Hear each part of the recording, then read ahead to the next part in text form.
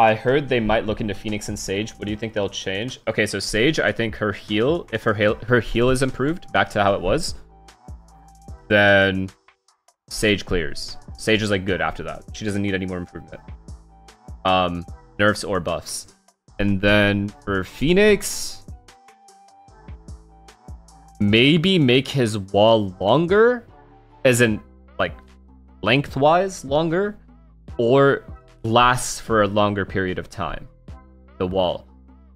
Or give him an extra flash. If you give Phoenix an extra flash, what that does is it allows him to use his flashes kind of willy-nilly at the start, knowing he has at least one for the actual exec or the retake. I think the molly is fine as is.